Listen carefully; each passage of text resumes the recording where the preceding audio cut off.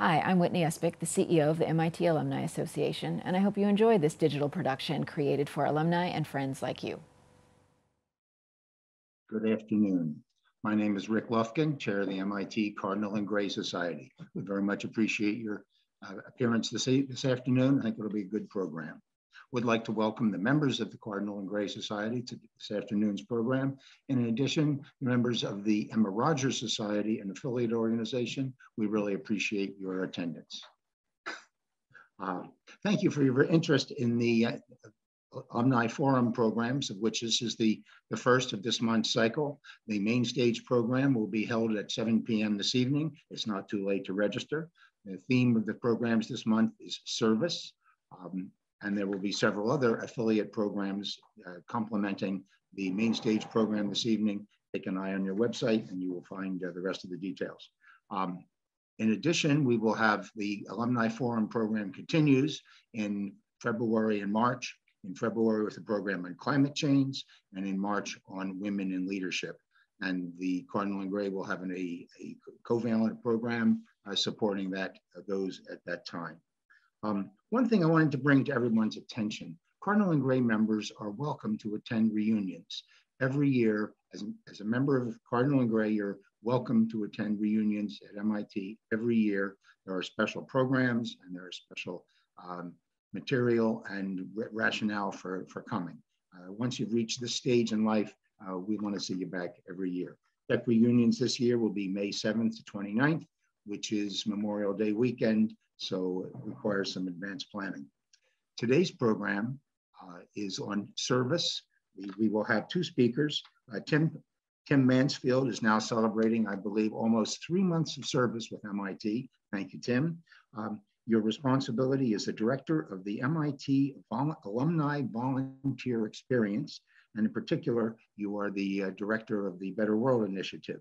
Tim will be speaking to us on the overall Better World Initiative and how the Alumni Association is focusing on service and the documentation and memorialization of the service that MIT alumni perform to the greater world as part of the Better World Initiative.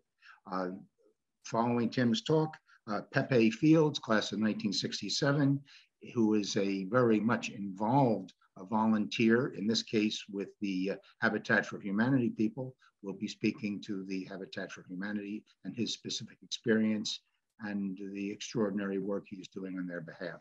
What I would like to do right now is pass the baton to Tim Mansfield. Tim, you're on, and look forward to hearing what you have to say. Thank you.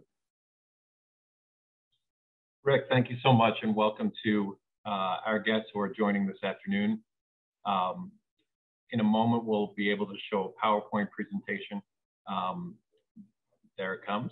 I want to thank the Cardinal and Gray Society for hosting today's session. I'm looking forward to meeting many of you in person, of course, at tech reunions in May. Rick, your jacket looks handsome, and I look forward to meeting you and others wearing the Cardinal jackets in person. Thank you, Tim. Very much appreciated. Let me just point out something I neglected. Questions can be submitted on the Q&A box. We will answer all questions, and please feel free to comment, question, and challenge our speakers. That's what we're here for. That's what MIT is all about. Sorry, Tim, you're on. No, perfect. Thanks, Rick. Good reminder. I'm here to talk about the Better World Alumni Service Initiative.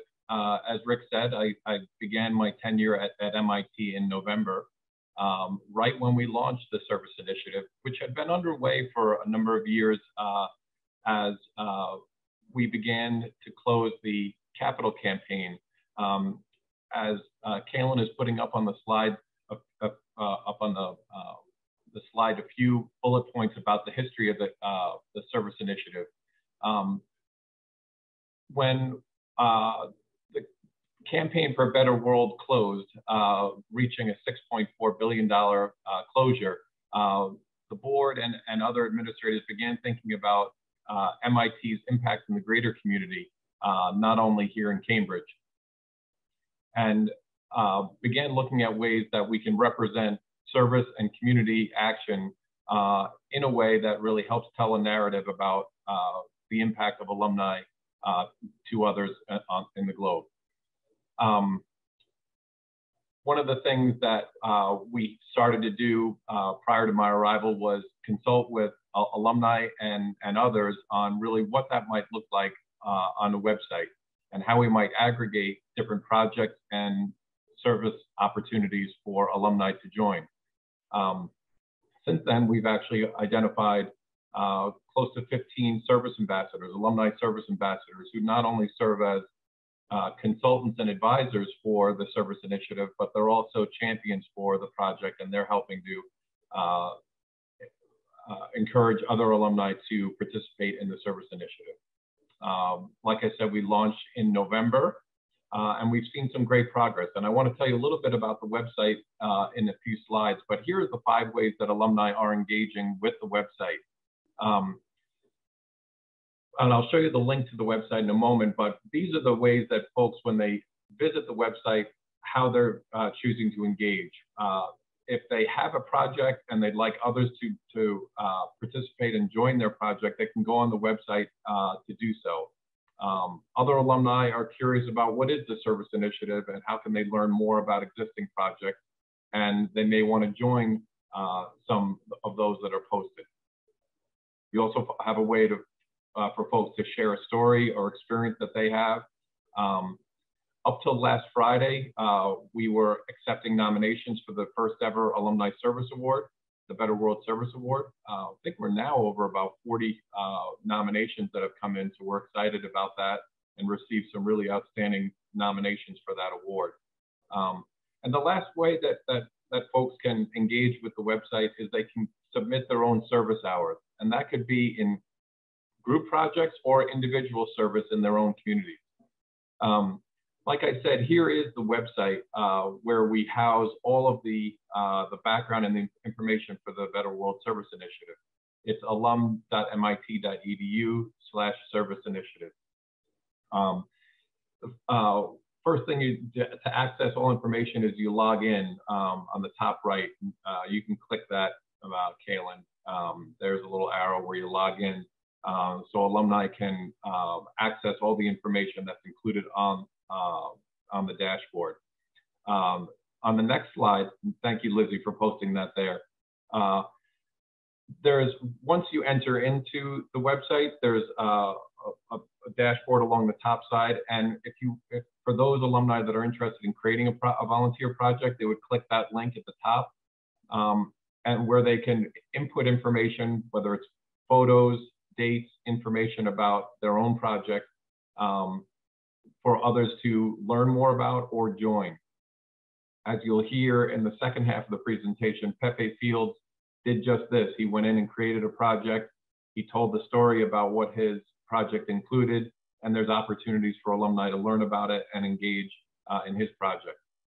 On the next slide, this is where folks, if they come onto the site and they click Find a Project, if they want to search what's out there and how can you learn more about what other alumni are doing and possibly participate. There's filters that are included on that page, and we're about, and I'll mention this in a minute, but we're over 34, 35 projects that are already in there, and really some exciting opportunities that alumni have included already. Only 2 months in, we're over 34 projects already listed. We're hoping to reach 50 before the year's end, so we're pacing really well. And then again, Kaylin, if you click the link, there's a button there for submitting hours. That's where folks would go in. Perhaps you're serving on a nonprofit board in your town, or perhaps you're performing volunteer service in individual ways. That's where any alum can go in and do so. I'll mention in a moment, that's where we're seeing less activity thus far. We're seeing really high numbers in our projects and our nominations for the award, but we're seeing less so far in the first 2 months for individual volunteer hours that have been submitted. Let's see, this is really our progress to date. And this slide was written last week, and this lists 32 active projects. I believe we're up to 34 right now. and even a few others that are in the queue that need to be reviewed before they're approved. Those projects are already represented in 6 countries and 12 US states. And we already have over 800 recorded community service hours only 2 months in. As I mentioned, really outstanding nominations for the Service Award. We will present that award at tech reunions. So we're working with the awards committee of the board to review those nominations and make a selection. We'll make that invitation to the recipient and then bring that person back to campus in late May. So let me just see if there's a thank you. So that's a brief overview of not only the history of the service initiative, but also a few glimpses of the website itself. After our second presenter talks, I want to be available to help answer questions about the service initiative at large, but also about the website, because it is still in its first stages of life, and we're looking to make modifications and enhancements as needed, but we're really excited about the progress to date. Let me turn it over and hand it over to Pepe Fields, class of '67. Pepe is doing an outstanding project with Habitat for Humanity that Rick had mentioned. I'm grateful for Pepe introducing not only his work to the service initiative, but also the great impact he's having on with caravanners. So Pepe, let me turn it over to you, and I'll look forward to following up after your remarks. Okay, thank you very much, Tim. And I'm going to just leap right into this, if I can figure out the technology here that makes it work.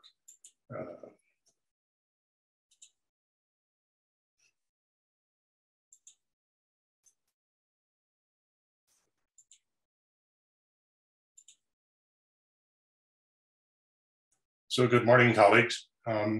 I need to start out by saying I didn't start this initiative, and my status within it is only that of a very committed volunteer.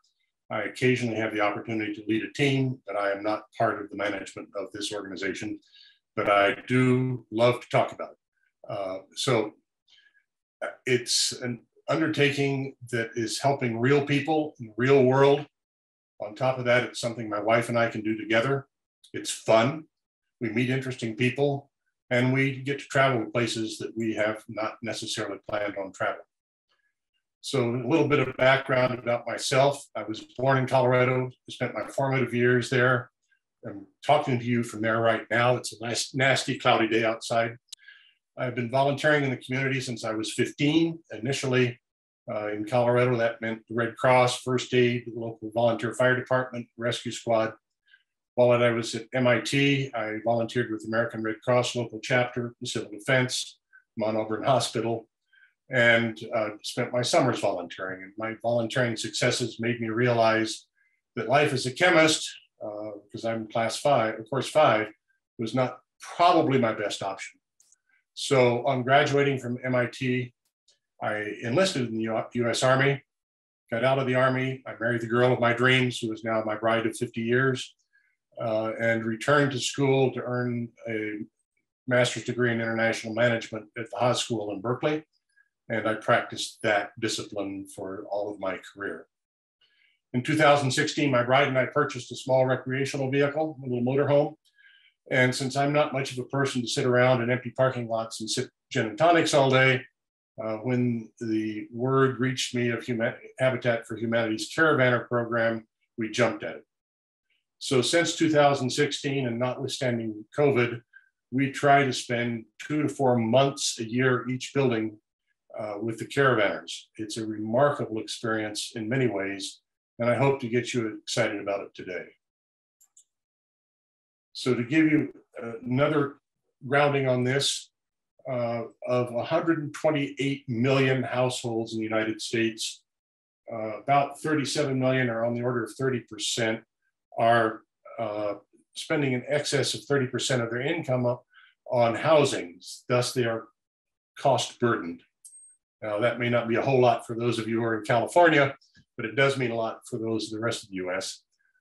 But of those also, about 17 to 18 million, or 14% of the overall, are severely cost burdened, which means they're spending over 50% of their household income on housing. Now, I'm not going to get in too much depth with this, but I do recommend to you this journal that was published by Harvard on the state of the nation's housing in 2020. And there were 4 very distinct conclusions that came out of that.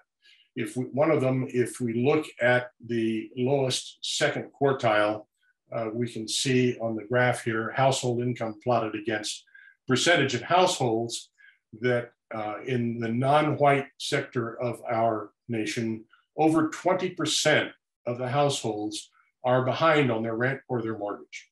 And so certainly there's a lot of insecurity about housing. And there are many barriers to entry.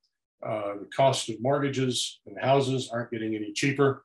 There are very low savings in that segment of the economy. These people have existing debt, often including student debt.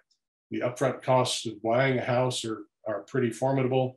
And the safety nets under people who are trying to buy a house or live in a house are really quite low. So enter some nonprofits. And Habitat for Humanity is a nonprofit, originally Habitat for Humanity, now Habitat for Humanity International, which is dedicated to housing. It was formed in 1976, originally as a mission of the Disciples of Christ Church. It now reaches over 70 countries and has on the order of 1,400 affiliates in the United States. The mission originally was safe, decent, affordable housing. It's expanded to today's we build strength, stability, and self-reliance through shelter. So consequently, some of the things we do have expanded as well. We do other shelter-related undertakings and community building undertakings. And also in the process, the mission has become non-sectarian, and those of us who work day to day are not committed to any particular religion. In 2011, Habitat was the 6th largest home builder overall, and in 2020, it was the 20th. So we're not talking about a small organization here. It does have a major impact on the economy. And the model that Habitat uses is really quite interesting, and it's summed up by Habitat as a hand up, not a handout. We partner with families. They put in sweat equity. They go to what we call Habitat University sometimes to learn what it is to become a homeowner. Habitat keeps the houses affordable by significant donated volunteer time, materials from corporations, and they provide very affordable mortgages to the homeowners, either through their own mortgage funds or through participating banks like Wells Fargo. Often these mortgages are 0 interest rate. Now, I'm going to take a sidestep here for a minute and read a little story, because I think it sums up a lot of what I feel about the Habitat mission. And it's a story we've all heard, I'm certain, but I'll bring it to mind. It's called The Tale of the Starfish. And it goes like this. A young girl was walking along a beach upon which thousands of starfish had been washed up during a terrible storm. When she came to each starfish, she would pick it up and throw it back into the ocean. People watched her with amusement. She'd been doing this for some time when a man approached her and said, "Little girl, why are you doing this? Look at this beach. You can't save all these starfish. You can't begin to make a difference." The girl seemed crushed, suddenly deflated. But after a few minutes, she bent down, picked up another starfish, and hurled it as far as she could out into the ocean. Then she looked up to the man and said, "Well, I made a difference to that one." So in September of this year, my wife and I had the opportunity to work in Las Cruces, New Mexico. And one of the houses we worked on went to Lynette Rubio and her family. Lynette is a 30-year-old, 30-something young lady who is a single mom, and she has 2 children of her own. But in the process, she's also adopted her 4 younger siblings. So as a single mom, she's trying to raise 6 kids, and she lives in a broken down 2-bedroom mobile home. 2 of the kids are in boxing. They pay for their boxing by cleaning the gym. And Lynette is working full-time. And to her credit, she's also studying full-time at the University of New Mexico, or excuse me, New Mexico State University. So you can see how a habitat would help this family. A habitat home would help this family immensely. And we don't always get to meet our homeowners, but when we do, they all have tales that are worth listening to. So let's talk about now the RV caravanners, which is a subset of the Habitat for Humanity mission. Now, I said earlier that Habitat reaches the United States through 1,400 affiliates. The affiliates are pretty much standalone. They have their own local boards of directors. They make their own decisions as to who gets the houses. They choose their designs of the houses. They do everything. They work on a franchise model from Habitat, and so they have common branding and common resources, but each affiliate is very much on its own. The Caravanners program reaches across affiliates, and what we basically do is contract our volunteer labor out to the individual affiliates. The program is in its 33rd year. It is completely and totally self-supporting. There are no paid staff. Most of our builds are in smaller communities that don't have a ready pool of local volunteers. And as an example, I work frequently in Hobbs, New Mexico, and there the Caravanners provide 90% of the construction labor for that affiliate. Each build, when we show up, is a 1 to 3 week assignment of a Caravanner team. And we work full-time, 5 days a week. Full-time means 6 hours a day usually, so there's some good social time. And before COVID, in the 2019-2020 timeframe, there were about 6,000 registered caravanners working on as many as 250 builds a year. We are, as I mentioned earlier, we're led by volunteers. Our leaders all build.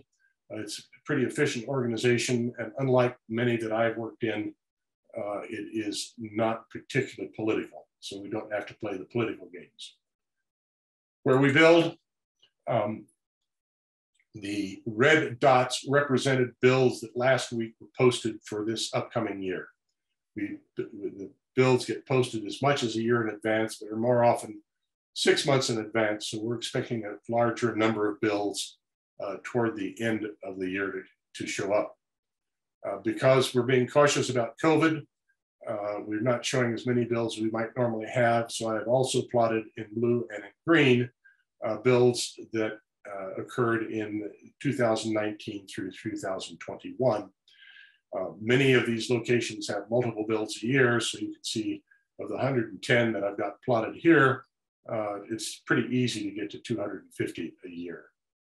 And you'll notice we don't have New York, Boston, Los Angeles, or San Francisco here, but we do have Taos, New Mexico, Idaho Falls, Idaho, and a great number of opportunities in Florida.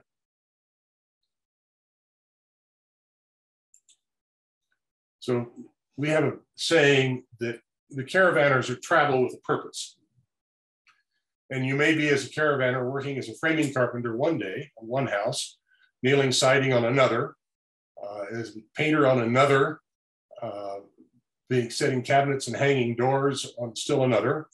We hang sheetrock, we mud it, we texture it, we lay floors, we detail window shades, we put in landscape. We are pretty much a full spectrum builder, except for the licensed trades like plumbing, electrical, and HVAC. And even occasionally then we have our exceptions. Some of the tasks that we do are unique. And Taos had the opportunity to build a house with Adobe. And in Santa Fe, I got a chance to build coyote fence. So I really love the variety, and we don't get labeled as just a carpenter or just a drywall. To be a caravanner, you have to be at least 16 years old. I think my grandson may hold the record. His first build with me last year started 1 week after his 16th birthday. But more than the youngsters, when we see our retirees, because they have more discretionary time. Many, if not most, of the caravanners are retired. Our average age on a build is about upper 60s. We have couples, we have singles, and because we're all traveling in recreational builder vehicles, we also have non-builders. Many of our caravanners come from service professions, fire, police, military, but there's no real pattern. The leader of our group is a retired doctor. We're almost equally split between men and women, but perhaps we're outnumbered by women. So there's no particular requirement of age other than being over 16, no particular requirement other than wanting to have a like mindset and finding some good social compatibility. A couple of years ago, we built in Santa Fe. This is a not atypical place to park our rigs, which is the Santa Fe Rodeo Ground. What was atypical about this picture was that the major thunderstorm which was coming through, our rig is the one in the middle with the white windshield. So we took quite a brunt of the storm there. But what you need to be a caravaner, what you really need is you. You need your recreational vehicle, and your RV needs to be self-contained. You don't need experience, you don't need talent, you don't need skill, you don't need tools. We'll help you with all of those. You need to be mobile enough to get safely around a construction site. You do need to have a proactive safety mindset. We can help you with that. You need to register for a build online, receive a confirmation, and show up on site at the right time, right place. When you sign up for your first time, they'll have a background check performed. And as of the beginning of the year, you do need to be fully vaccinated against COVID. For every must here, there are some exceptions, and I'll give an exception of a young lady who had been building for some time. She was up for a knee replacement, didn't feel safe on site, and was thinking she was just going to have to hang out and not be able to contribute. The affiliate figured out what the problem was. They said, come on into the office. There are more elements to building than just swinging a hammer. We've got to pay the bills. And if you will do the three-way match, then we can sign the checks and get all our materials paid for. So everybody benefit. So we've got lots of opportunity for everybody and what they're capable of doing. Adjacent to the caravanners, there are a couple of other programs that we participate in. One of them is called the Collegiate Challenge. One of them calls the Disaster Rebuild. The Collegiate Challenge takes place every spring. There are university students who would rather build and contribute to the community than lay on the beach and get drunk. These young people are admirable, and where they may be lacking building skills, they more than make up with their enthusiasm. The caravanners get invited to the party if you care to speak that way, to corral this energy and in some cases help the students learn. They really do renew your faith in the next coming generation. They also can make you pretty tired. Not as much fun, but certainly important are the disaster rebuilds, habitat rebuilds in areas of recent disasters. Usually we're not a disaster response, but a disaster rebuild organization. So we come in 2 to 3 years after the disasters occurred. My wife and I were able to build in June in Paradise, California, where the fires wiped out the entire community in 2019. And we were able to work on the first new habitat house going into Paradise. I'm the guy in that picture in the upper left-hand corner in the blue shirt.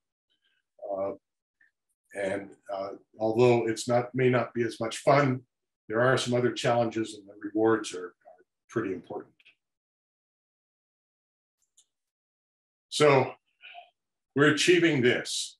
And one of the questions we ask ourselves all the time is, why do we build? And the answer to me is the contribution and the satisfaction. And to me, the most satisfying part is to go back to where we built before and see the kids playing in the street and being safe. I like just watching the school bus let the kids off after school. And that means a lot to me. We don't often meet the families or always meet the families, and we rarely have follow-up, but occasionally we do. And I'll finish with a short story, again in Hobbs, New Mexico. In 2019, Halloween evening, I was out walking my dog through the habitat area. We site our rigs where we build in Hobbs. And as I was walking along, I heard a couple of young boys say, "Let's go get the caravanners."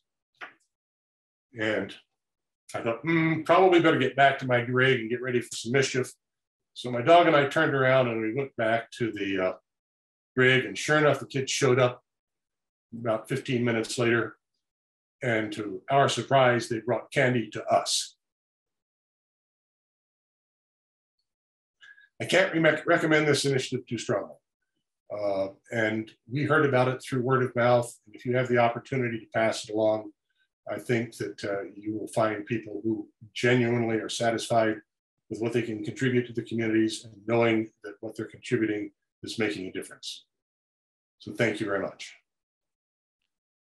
Pepe, thank you. The depth of your passion, the depth of your engagement, 2 to 4 months a year is truly, truly striking. We stand in awe of someone with your level of engagement. One story that I would take, which really complements what you were saying, is that I read recently about a circumstance in which the financial stress of the people who are at the lower income levels is exacerbated by something that, to be honest, many of us wouldn't even think of. Homes for people at the lowest income levels are generally not formally transferred by the processes by which homes are purchased and sold and mortgaged and memorialized in government records. They're passed down from generation to generation by families. And as a result, people who live in homes like this do not have the documented assets that would enable them to borrow funds, to actually get the financial resources that they would have in order to improve, to rebuild, to expand. So again, it's something that society has not provided the tools for people in those circumstances to succeed, and that is lamentable. Tim, let me start. There's a series of questions, but I think the one that I believe is on the minds of most of us is the concept that we're talking about here involves us, the alumni, telling ourselves, the alumni and the Institute, about all these wonderful things we are doing. They are being memorialized, and hours are being recorded, and events are being, and activities are being documented. What is the vision here, other than patting ourselves on the back for a good job that we're doing? To what extent are we asking, do you see MIT using this information as part of a broader communications campaign, or I'm not even sure what the phrase is? Can you respond, please? Yeah, Rick, I think that you raised two concepts that we've considered as well. One is, of course, the narrative, and the story afterwards is being able to describe the global impact that MIT alumni have in their communities. And two, perhaps as part of a more of a broader articulated campaign after year one. I think that this is really, the initiative was built following the success of the campaign as a means to sort of galvanize alumni to not only learn about what others are doing, but to get engaged in their own community. So it's in fact also a call to action. You know, how many of us might not have heard about Pepe's work that he's doing, but also about caravanners nationwide. There are plenty of alumni that not only perform service in their communities, but there's so many others that say, I have an urge to help, an urge to make a difference. How can I connect with other alumni to hear what they're doing and find ways to get involved? So Pepe, I was so impressed with the work that caravanners are doing. And it wouldn't surprise me that, you know, over 45 attendees for today's session, that we might have a handful that might say that's something that I can really look to do. So Rick, I think that's part of it. I think part of it is actually finding ways to connect alumni with each other on service opportunities. While I have the microphone, and this is how we're answering questions, Pepe, one that came in that, Rick, if you don't mind me, only because I had invited the attendee to ask during the Q&A session. Rick, are these home builds also initiated other than, I'm reading it the right way, other than USA, like in developing or underdeveloped countries, i.e. Pakistan, Bangladesh, etc.? Are we seeing those the types of projects nationally, also internationally? So the question of me is, are we doing that in the other countries? That's the way I the answer it. answer is the caravanners do not, because it's really hard to get your RV to Bangladesh or to Fiji. But that said, Habitat has a presence, as I said earlier, in over 70 countries. And if you go to the Habitat website, there are opportunities to go on international builds where the actual logistics are planned through Habitat. There are volunteer coordinators who take teams to different countries and build in their particular style. And if I can add to that, there's a park in Americus, Georgia, where Habitat was started, where they have a number of houses built in the style that they build in each different country. So that you're not duplicating an American 1,800 square foot 3-bedroom house in Pakistan, but they will be building with Pakistani type materials and Pakistani structure that fits in with the Pakistani way of life. It's a fantastic little park to see. But if anyone's interested in participating internationally, I commend you to that organization, part of Habitat. The other dimension to that might be for MIT alums who might live in those countries. Presumably they could reach out to the Habitat programs in those countries themselves to participate. Absolutely. From the Absolutely. USA. Okay. Thank you. Lizzie Army, our Alumni Association contact, has posted on the website here the connections, or on the chat function, the specific URLs leading to the these volunteer programs. So feel free to take a look at those and link and connect with those so you have on record. One question specifically comes to us. How are the recipients, and this is to you, Pepe, how are the recipients for the homes selected? Is there an application process? Once selected, how long is the wait? That's a very good question. It's a little bit outside the scope of caravanners, but I can, because we build, we don't select. But generally speaking, each individual affiliate has its own selection process and its own selection board. They operate with people in a specific area that they represent. The selection process generally has to follow an overall Habitat format, but it is basically a forced ranking based upon need, based upon ability to pay a mortgage, based upon a family that can get a step up by having a home.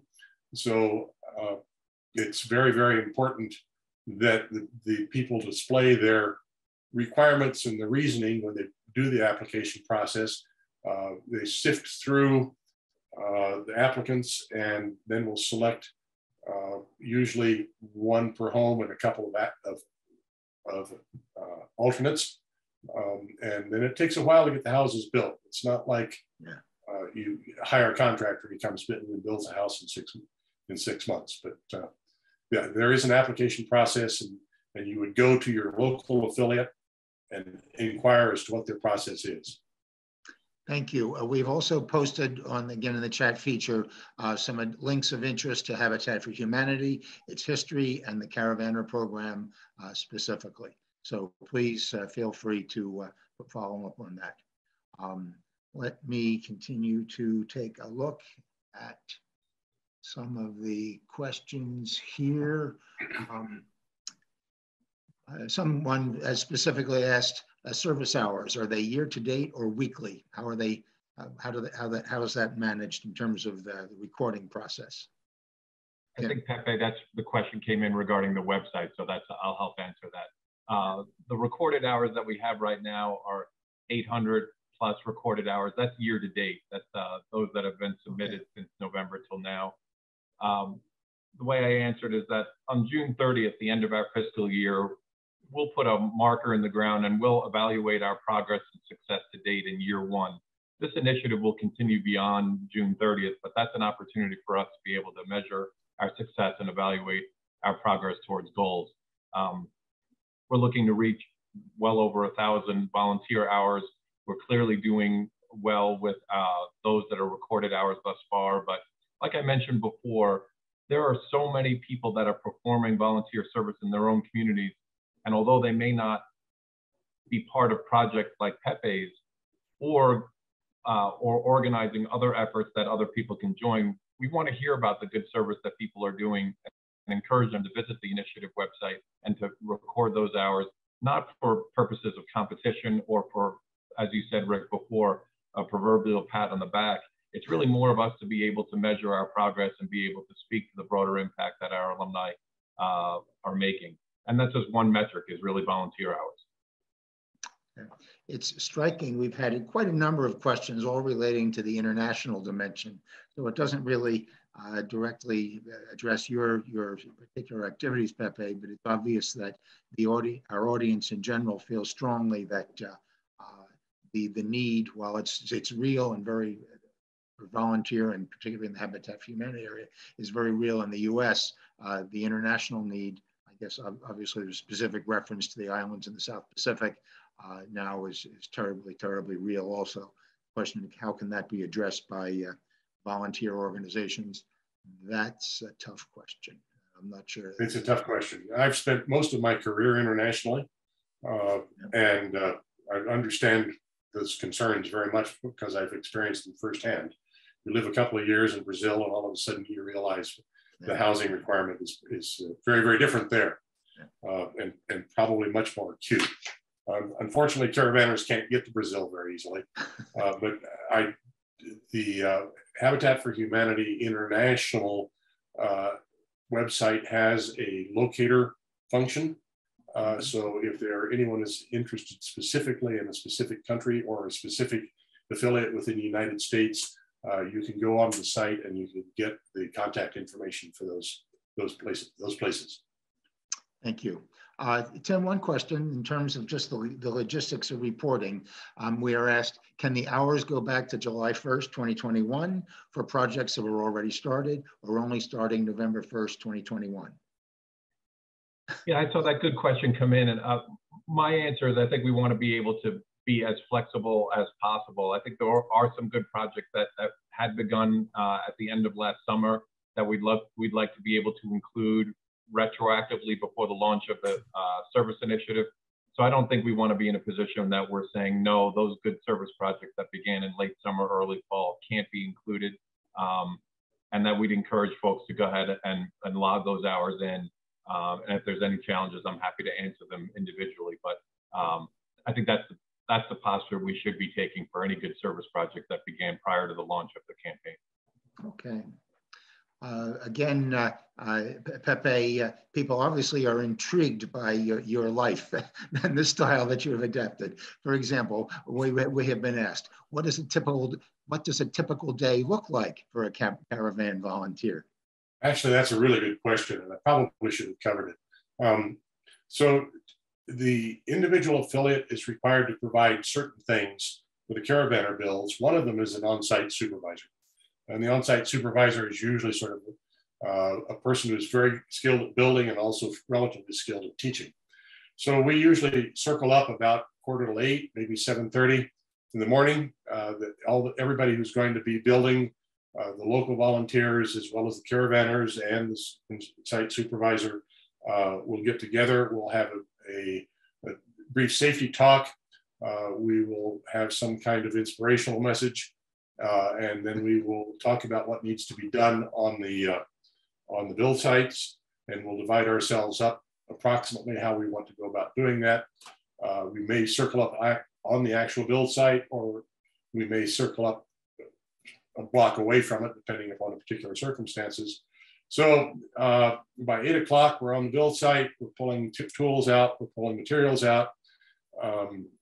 Depending on what the tasks are at that day, we usually caravanners are usually between 2 and 8 rigs on a site, which means between 4 and 16 people. The average is usually around 4 or 5, so there are 8 to 10 caravanners usually a couple of extra local volunteers there. We'll be working in teams of 2 or 3, maybe 4. So I have several tasks going on at a given time. I have a break at 10 o'clock for 15 minutes. I have a break for lunch for half an hour. By 3 o'clock, we're picking up our tools, putting them away, making sure that our work site is clean. By 4 o'clock, we're back at our rigs. By 5 o'clock, we're sitting outside with some kind of libation in hand, discussing the day's work and honestly doing some planning for how we want to go about doing it the next day. I've been quite surprised the latitude that the caravanners have in some of the decision making.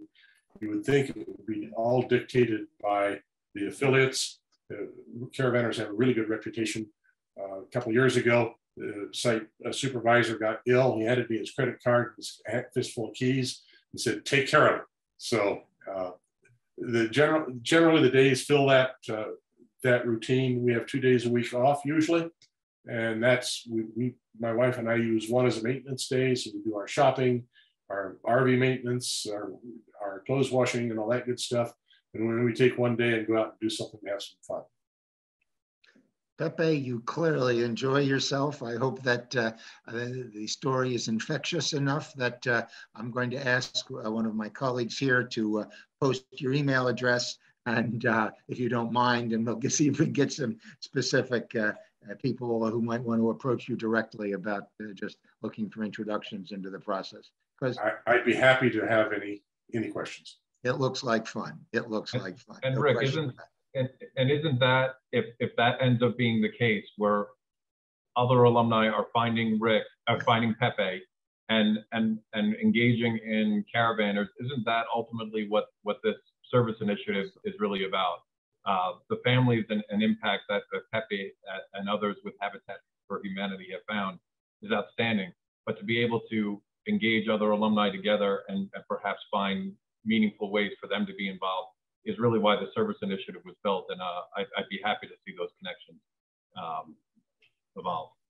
I like your focus there, Tim. Something that I'm not sure had come through earlier is that the logic here is all focusing on getting MIT alums to recognize what can be done and what can be done together, and the self-satisfaction and the rewards that come from this kind of volunteer activity.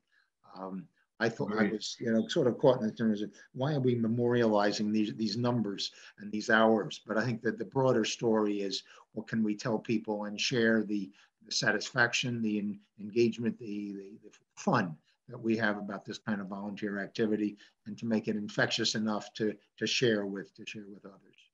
Agreed. I think agreed. The service initiative website that I walked through some slides before is really a tool and a means to the end. It's really a way to aggregate all the good work that people are doing, share information about each other, nominate good people that are doing outstanding service. That really is the tool, the means to the end, to be able to really just represent that impact that MIT have, not only in their communities, but with each other. So agreed, Rick.